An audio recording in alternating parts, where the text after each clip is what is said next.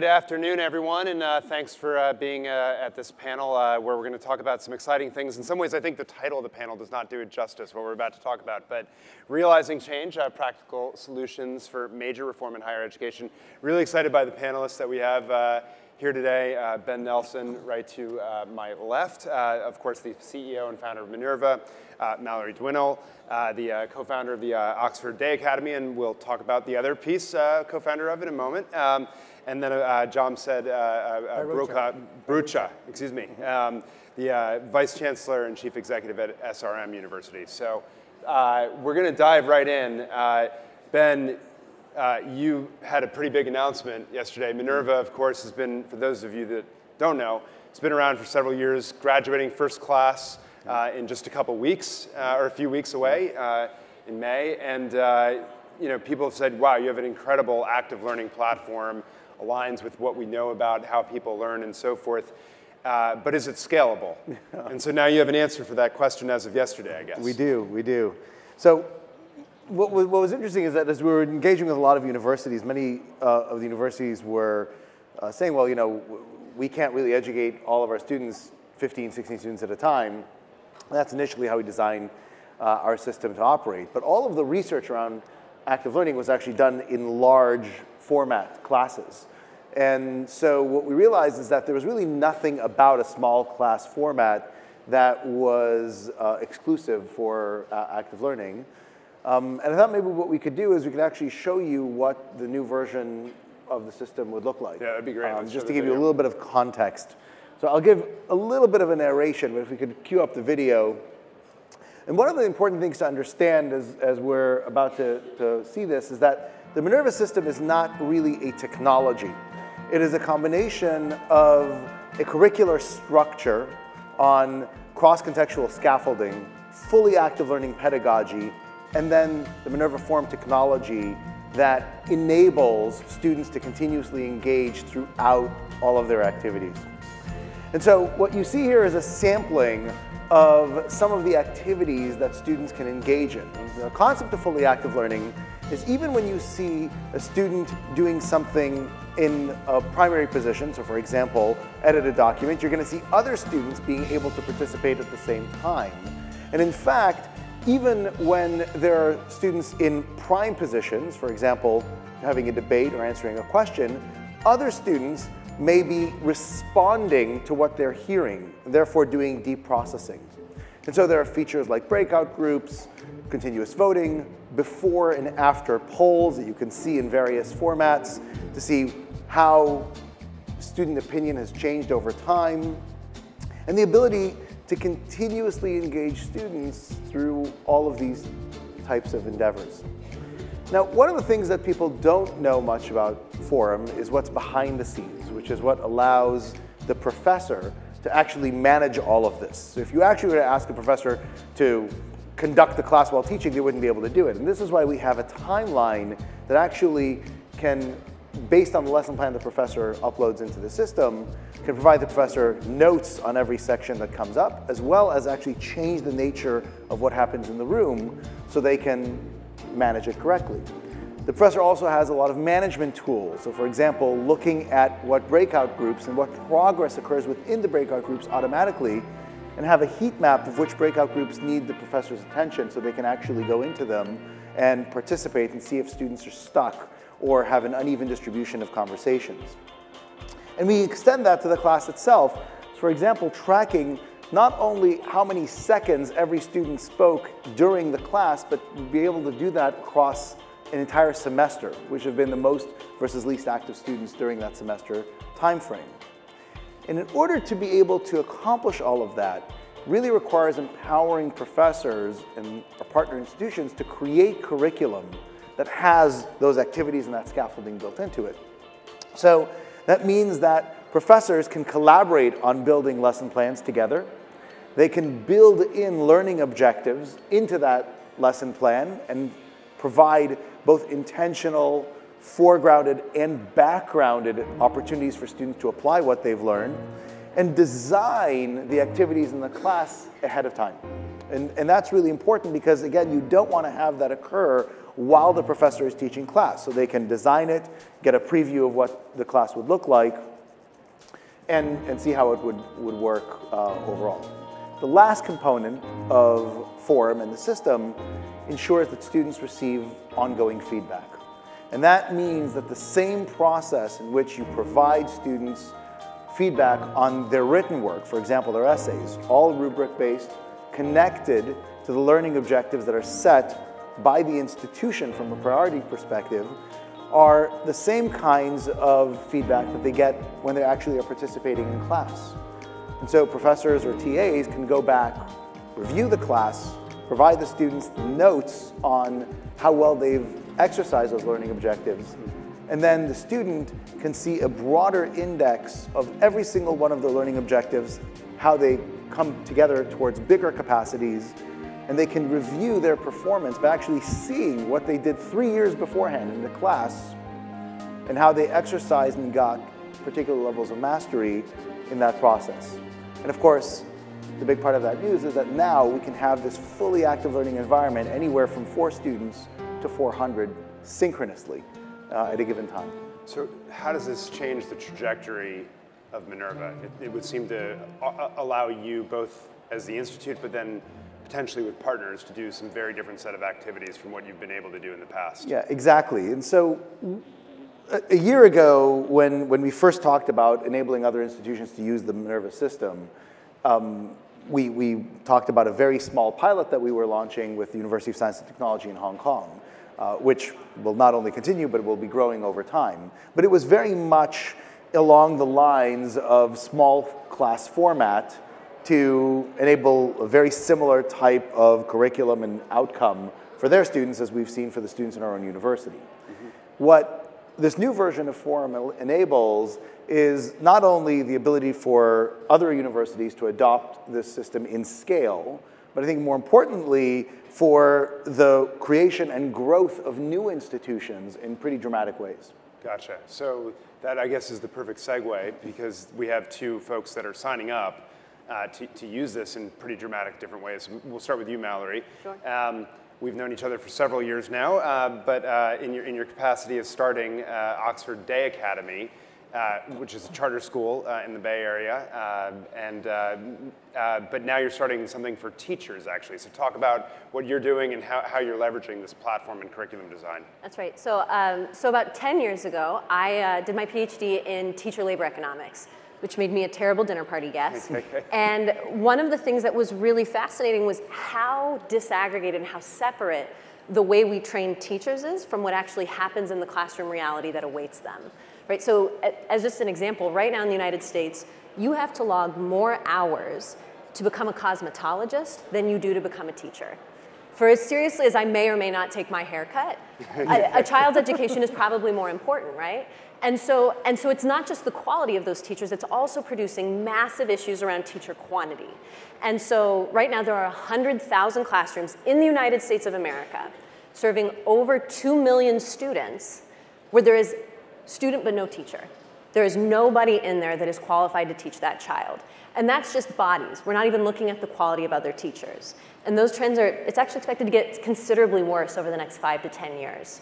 So all of this to say, the idea for us was we need to first create a school where we can figure out what does the reality of a teacher need to look like, such that in the short term it provides a high quality education to students, while also, similar to a medical residency model, actually provide the space for people to practice and learn and become embedded practitioners for life after. Mm-hmm. So we launched the school, the Oxford Day Academy, 2 years ago. And now, actually, as of today, we are announcing the launch of our university, the Oxford Teachers Academy, that will open this fall. Congratulations. Thank you. So tell us about that school. What is it going to look like? What's the problem you're solving as you launch it? Absolutely. So with teachers, there are actually 3 big issues. There's recruitment, retention, and distribution. All right, so first there's the recruitment issue. Right now, in the United States of America, part of the reason that we have such a massive shortage of teachers is because it's increasingly expensive to go to college. The wages of being a teacher have stagnated in real terms. And we're seeing that in general, the profile of who becomes a teacher, over time, those unit economics don't clear anymore. It doesn't make sense for me. to become a teacher, especially if it means I have to take 4 years out of the workforce. I have to take on a massive amount of debt to then become a teacher that may or may not be qualified to do well. So there's that first piece, there's that recruitment issue. And I'll talk in a minute about how we solve all of those through this method. But there's that first issue of trying to tackle recruitment. And the second issue is retention. And we actually see two major places where teachers drop out of the pipeline in teaching. First, we lose 40% of our teachers in the first 5 years because of the fact that they feel overwhelmed, under-supported, and like they are not being set up for success. The second place we lose teachers is at around year 10 to 15, where it starts to feel like Groundhog's Day. I have done this every day for the last 10 years. I've started to understand my craft, but there's nowhere for me to move. There's no ladder for me to climb without leaving the classroom, so I do. And then the third piece is distribution. Over 80% of teachers teach within 40 miles of where they were trained. They're a very non-mobile force. So if you have these universities that are centralized, require you to be in one place, what you see are these ripple effects, where right around the universities, you actually have an oversupply of teachers, and then you get 50, 60, 70 miles away, and schools can't staff their classrooms. So our idea is to take, the way we solve all of that is by using the Minerva platform to take places where potential teachers already are. So namely looking at after-school programs, like a Boys and Girls Club, a YMCA, daycare centers, or sports leagues, and transforming their physical facility into a micro-university that allows the people at that site who are already working with children from that community to continue on in their work as a paid apprentice and to get half of their course hours from that work that they're doing with students. The other half of their courses is the content we build out and put on the curriculum or on the Minerva platform that actually provides them scaffolded real-time support for how they can do that as a better educator, not just as a child care worker. The net result being that after 4 years, they've not only continued to make their salary, they've not only continued to not have to take on student loan debt, but they've had 4 years of really meaningful scaffolded, targeted support in the area where they'll be a lifetime teacher. So that's the way in which we're using the Minerva platform to reach teacher shortages where they are, to provide teachers in those exact communities to become lifetime educators there. And then the last piece I would say about that is the way we deal with the retention is not just that short term, they've had 4 to 5 years of really quality training, but also we transform teachers that are at the 10 to 12 year mark into the mentor teachers who help provide that support. So it provides that next level in the rung for people who've really started to master their craft. Super interesting. So let me turn to Jamshed now. You're in India, so paint the picture for us of the problem that you were facing when you came into the university there, and how you're partnering now on the solution, and sort of why and what it's going to look like. Sure, thank you. Well, I moved back to India 6 months ago because of an opportunity to lead a brand new university in a brand new city. And so I could hopefully shape and build from scratch and not inherit a lot of baggage and a lot of practices that are too well worn. And there are really 4 things that I came to see that required some sort of serious innovation. One is student engagement. In India, even though India produces large numbers of talented people that feed, the global economy, the higher education is still stuck in a model of lectures, usually large lectures, and then midterm exams and final exams, and that's it. So you have, other than the 10 or 15% of students who really want to be there and want to learn, who go on to be academics like us, the rest of them are not engaged. So there's high absentee rates, and universities try all kinds of things to force attendance. And my view is you can force a student to be there, but you can't force their minds to be there. So there's lack of engagement. And then they just cram for the exams at the end. And so the forgetting rate is very fast and not much deep learning that transfers elsewhere. The second issue is communication skills. All the employers in India are saying, your graduates cannot communicate. Okay. Part of it is English. The English is the lingua franca for professional life in India. But in fact, very few students have the kind of fluency that you would find in some of the elite schools. So you have a huge variability. Some students are technically very strong, very good at math and computer science, but don't have good communication skills in English. And the employers are complaining about that, and the universities are doing a lousy, lousy job of that. The third issue is the scale at which some subjects, particularly computer science, need to be taught. So we have now, in the first 2 classes that we've established, we have a School of Engineering and we have a School of Liberal Arts. In the first 2 years, we have 1,400 students. And how many computer science majors do you think we have? 800 out of 1,400. And we don't want to just cap the numbers because they're actually some of the strongest students. And yet, computer science is the most difficult field in which to recruit faculty, not just in India, but everywhere except maybe the top American universities. So we want to maintain a favorable student-faculty ratio. Our target is 15 to 1. But in computer science, our ratio is 60 to 1. So how do you provide active learning, active engaged learning at scale to students who may not be prepared in a variety of ways? And finally, as a cognitive neuroscientist, I've always wanted to have the opportunity to actually implement research on learning.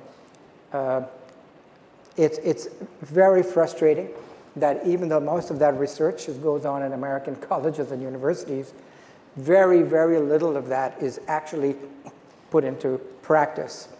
And why is that? Well, as professors, and I come from the professoriate, we all believe to the point of knowing that we're teaching in the best way. Okay? Everybody has a view about education, and everybody is certain that they're right about it, particularly us professors. But the data show that a lot of it is just not true. A lot of it is just not supported. We tend to teach as if we were teaching ourselves when we were in college, that top 10, 15% of students who were academically motivated, even though vast majority of our majors go on to Wall Street or medical school or law school or something else. Okay? So those are some of the issues, and I've been following Ben's work for a while. We've interacted in former iterations of my career, and so I turned to him and said, do you have a solution for these 4 things? And he said, the way Ben is, 50 milliseconds, he said, yes. So we're going to do that. We're going to have our computer science faculty are going to get trained on the platform. They're all excited about it, to teach introductory computer science at scale. So they'll teach courses of 60, but in cohorts of, 12 now? Or this 2.0 version allows a lot of active and interactive learning. And our English faculty have also come along to teach what's called communicative English, which is a requirement in India, but on this platform through a course that Minerva calls Expressive Clarity. So we're going to start next semester, and I'm going to join the faculty in learning the platform and also teaching, so we can, I can lead by example. And we have a big adventure ahead of us. So what's common among you all is that you're both new schools doing this. Right. I'm curious, Ben, and I'll love you all to jump in and reflect on this. You're bringing a package of pedagogy, technology, curriculum to the fore. I can see a new university working with this. Are we going to see any existing universities work with this? What does this mean for where you go? Well, I think, SRM is an interesting example, right? So even though it is a new-ish university, it is on its 3rd class, right? They have a faculty, they have deans. Right? We're in our 2nd class. We'll be starting, Right. I started the beginning of the 2nd academic year of its existence, but already a lot of inertia had been set. Right. And so, yes, trying to change that, but for a 350-year-old university or 100-year, it's as likely to adopt that as going to Venus. Yeah. Right. And I will say that, new institutions move very, very fast, right? So when we first encountered, when University of Science and Technology in Hong Kong first asked me to come to campus and give a talk, it was 18 months between that time until we launched the program. Now, when they invited me, I didn't know they were interested in launching the program. I thought they just wanted me to come visit campus. But we generally find that as we're dealing with several other universities, it's usually an 18-month-ish process to go from initial conversation of, oh, this is interesting, until you can go through and walk all of the various constituencies through the process. Now, we're very lightly involved in that process. It's mostly internal conversations within the university, but we obviously try to provide some of the evidentiary basis behind why we do what we do, and also, I think, as in Mallory's instance, make it very clear that we use our existing curriculum as effectively default settings. We have very little pride of ownership of the curriculum itself. We think about it as a starting point, and from which point it's much easier for a professor or a department or an entire faculty to modify. Right? So if you put together a group of faculty members in a university and say, oh, you should come up with a new form of general education, as I think every single university does every single decade, you get the same general education you had before, right? Because when you start from a certain basis, you say, oh, well, I have to deal with subject matter, and I have to have the history classes and the science classes and everything else, and distribution requirements, and all of these reform efforts wind up getting you back to the same place. If you actually have a stochastic break, and you say, okay, let's start with a new paradigm, right? List learning objectives, particular habits of mind, foundational concepts that you're interested in, scaffold them throughout the curriculum, provide them in many various contexts. Now, come together as a faculty and decide what habits or concepts actually are not crucial, what are missing and should be added that aren't there, what kinds of additional upper level programs do you want to build on top of that, right? We've never put together, funny enough, a course about education at Minerva, but the Oxford Teachers Academy is going to create an entire program around education that's based on that same. So based on the curricular and pedagogical design, but actually then custom building content? That's right. That's right. And honestly, I would go so far as to say I think that a lot of existing universities will not adopt this and they will die. Our shared mentor, Clayton Christensen, has predicted that as many as 50% of universities will close in the next, by 2030? Is that by 2030, 2040? He and I are in a bit of a revision on this right now. So, but at some point, it does not look good, right? The dinosaurs, the dinosaurs could complain about when the meteor is coming. The fact that it's coming is the problem. Directionally, I think it'll be 25% plus, but yeah. And I think, why does that happen, right? And I think of this classic disruption theory, which is that organizations that exist, overshoot the needs of their consumer, right? They start adding on bells and whistles that drives up cost, that then drives up non-consumption for people whose needs aren't met, who don't need those bells and whistles. We are absolutely seeing that in the United States right now, right? How many billions of dollars are being invested in rock walls and in new dormitories and all of these things that I'm sure are quite enjoyable. They do not work for all of the students who need to work, who need to be close to home, or who are a non-traditional student and can't afford 4 years away in that traditional setting. So we have serious non-consumption. We also live in a time where the United States economy is going to become more and more dependent on some sort of skill, right? So non-consumption is not evidence of not needing that product. It's just not aligned to their needs. We've been waiting for 10 years for a technological platform and system that allows us to do this. And my co-founder Irene and one of my board members John are here. They can tell you, patience is not one of my virtues. We have not been waiting for 10 years because we think that that's just the right thing to do. With disruption, a technological innovation comes through, and that allows new competitors to come in to target non-consumption and then to eventually beat out the dinosaurs. This is what is happening right now, and I think we're at the very beginning of it, and I think we're going to see that. So you went exactly where I was going to ask you, which is it seems like you both are solving this similar problem, which I would say non-consumption. In your case, rural teachers, how do you get them? your case, you're in India, computer scientists communicate all these attributes you listed. Where do they come from? You both are tackling, it seems, similar dimensions of that problem. Is that fair to say? Yeah. I mean, they're not exactly the same problem, but I think engagement is key. Now, we are a residential university, so we're not adopting it as a distance learning format. Where the faculty teaching it will be in residence, the students will be in residence. It's just that it's a way to use technology to help engage your student and to try to create mini seminars out of large classes in which not a single student can be anonymous. That's the biggest problem in Indian higher education today.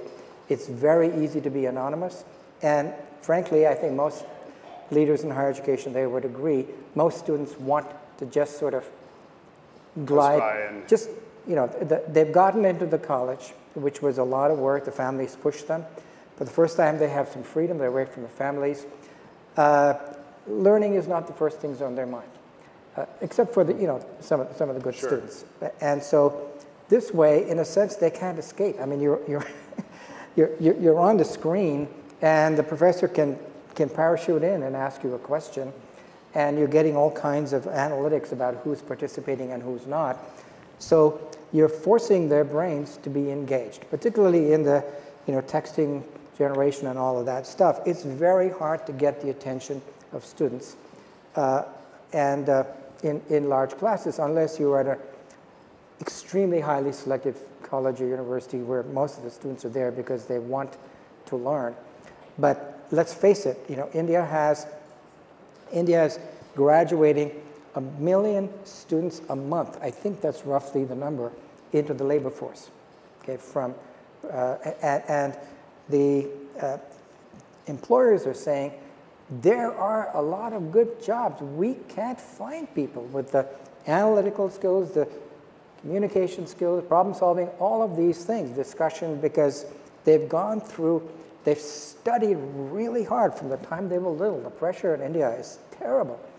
But it's just to prepare for these exams, and they learn strategies and they take coaching classes and so on and so forth, but they come out not being what either the employers want or really the future of the country should want in terms of innovation and entrepreneurship and coming up with new ideas no matter what the field is. So slightly different motivations, but it's the same thing. I think we probably will build a climbing wall, but in India it's much cheaper. Yeah. You know, and I think that's another fascinating thing about both of these institutions that you know, when we started our own university, we were, you know, so proud of the fact that here we're charging, you know, tuition and fees of less than $15,000, and you know, you add room and board, it's $30,000. It's, you know, less than half of the cost of a traditional, you know, private nonprofit university.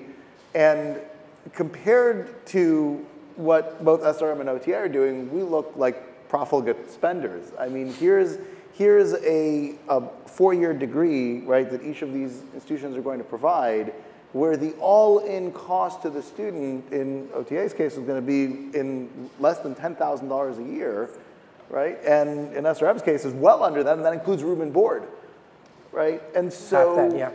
And so the remarkable thing is that the benchmark of what both of these institutions are doing is not to say, oh, well, you know, we're going to provide a low-cost, low-quality offering. The perspective is, how do we produce the absolute best teachers on the planet? How do we produce the absolute best computer sciences students on the planet? And do that for 5% of the underlying cost of a traditional private American university. I think that's really what is so remarkable about these two institutions. Mm-hmm. So I'm going in a bunch of different directions, but let's do this. I'm curious, the counterfactual for you both. If this platform hadn't been launching as it is now, what would you have done? What would your technology enabler been for both of you? Honestly, I don't know that we would have one, because if you take, again, when we look at the profile of our student, we considered trying to go through partnerships with traditional universities. And we are now working on accreditation as our own university. But the problem is with us trying to go out into rural communities where you might have 2 people in Campo, Colorado, and then you might have 5 people in Athens, Alabama, and that's all that you can support without this platform that allows you to create a community from those disaggregated spaces. The cost of universities, right, whether through a partnership or through our own, coupled with that disaggregated, distributed population, I don't know that we would have been able to. We would have tried. I don't know if we would have been successful. I mean, we would have done what we could. There are methods of engaging students in large classes, even without that. And I taught at Dartmouth for many years, and as I started to think I need to innovate more and have more active learning, I would use some of those. So, one very successful method, doesn't matter how large the class is, you say, I'm going to spend the first 15 minutes posing questions from the reading for today. And I'm going to pose a question. Then I'm going to pick a name at random. It's important that it be random. So I have a little random number generator, name flashes. You have to pose the question first. So they're all thinking, lest they be called, and then somebody is called. There are things that are quite effective. Other kinds of methods, frequent quizzes. The data are very clear now that quizzes and exams are not just assessment tools, they're learning tools, extremely powerful learning tools. But you have to do them often. And things like, we would have done what we could, but my experience in trying to get faculty to adopt these techniques is it's very, very difficult. You can get them workshops and training and so on, but in the end they regress. It's just too easy to pull your notes off the shelf or your PowerPoint and go. I think you need a completely new teaching context in order to get the students and the faculty to have a different set of expectations. So one of the things with active learning, where we've tried it, other people at other universities without the technology, is often some of the students say, why do you want us to do the learning before class, and then just why are you asking us questions? Aren't you paid to teach us? They say that a lot. And in India, we've had professors at our university who've tried that, say, come prepared with the reading. It's all there now online, and I'm going to tell you where to go. And then I pose questions. And they came filing into my office and saying, this fellow is not teaching. Tell him he's supposed to tell us the way things are. And I said, well, this thing called active learning and so on and so forth. So it's very difficult. And my hope is by completely changing the context, just as if you're trying to cure somebody of an addiction or something like that, you've got to change their context completely to get them into new patterns.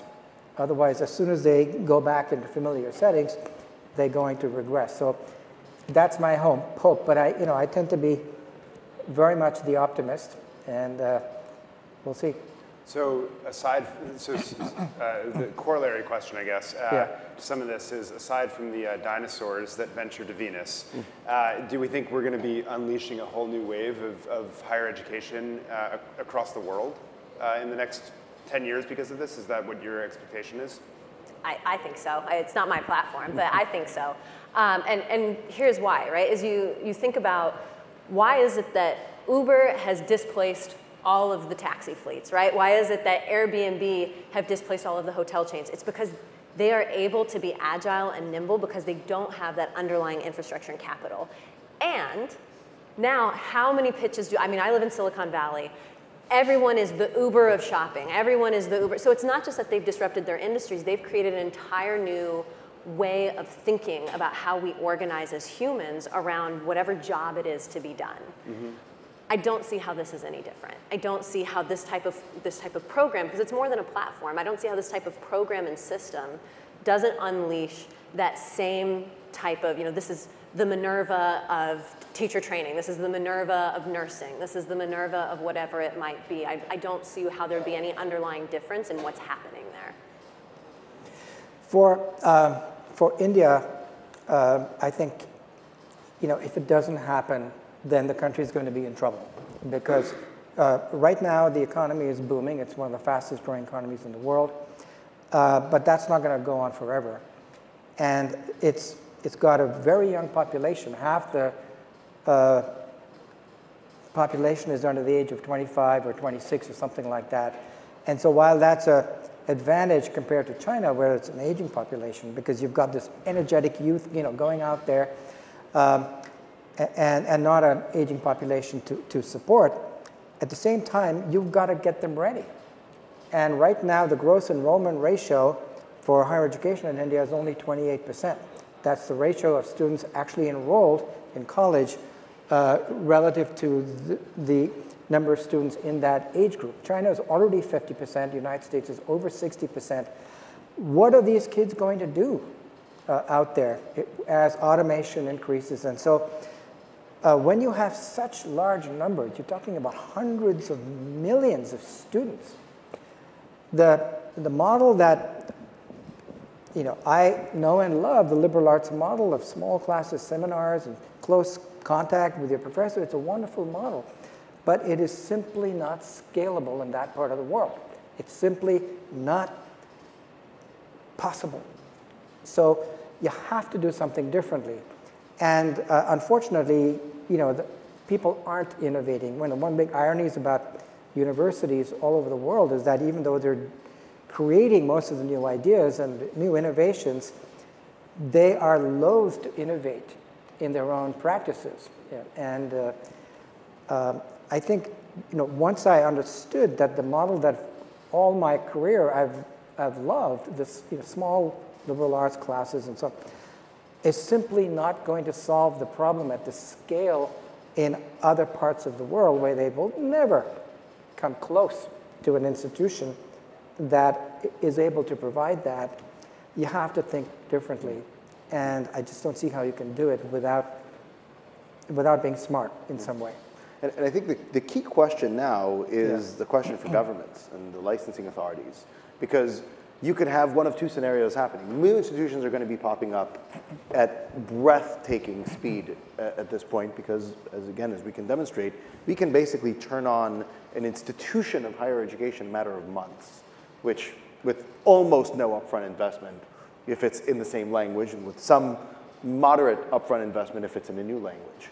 So government and regulatory authorities are going to have to decide, are they going to reform the way they hand out the taxi medallion and therefore enable a lot more taxis to hit the road, but with the proper governmental authorization? Or are they going to continue to create difficulties in trying to slow down that process? And then what will eventually happen is a bunch of institutions will say, you know what, we'll just operate Uber.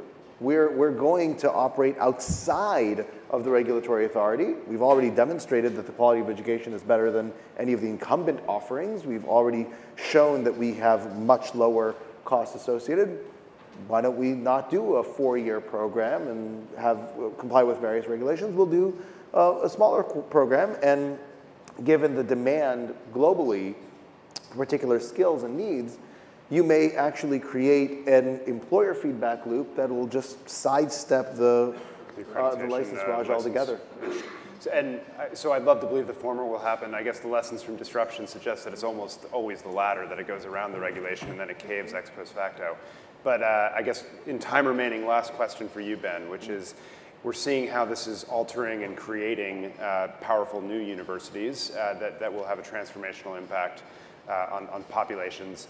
What does it mean for the core Minerva as well? So, when the meteor comes, we believe that we're, I guess, the crocodile. I guess they survived, right? Yes, they did. So it's kind of funny to put us together with the original dinosaurs, right? But in some ways, we are the most efficient and most effective institution in many ways of the old model. Right, and what we're trying to do is actually to show all the incumbent universities that they too can follow that exact same model, right? That Minerva really wasn't set up in order to be a model for new universities to follow us exactly. In fact, as you can see, neither of these institutions are doing exactly what we're doing. Quite a different take on it, but we are meant so that the liberal arts college that is all of a sudden worried about what happens enrollment next year, right? And we've seen well-known liberal arts colleges beginning to go through these shutdown conversations and fears. top-tier universities that are all of a sudden saying, wait a second, my fixed costs are such that they're growing at a point where I cannot keep inflating tuition to keep up with it. Discounting comes in, et cetera. And I think one of the lessons that ASU has taught is you've got to increase scale of students learned on maintaining a certain level of fixed costs. And you can do that by degrading the quality of your education. I don't think society is going to stand for that. Or if you have a way to increase the efficacy of your education, but also increase the efficiency of the use of capital, that's going to be, I think, a very powerful way to at least shield from some of the fallout. And that's a perfect way, I think, to end the panel. So join me in thanking the three panelists to embark on their journey.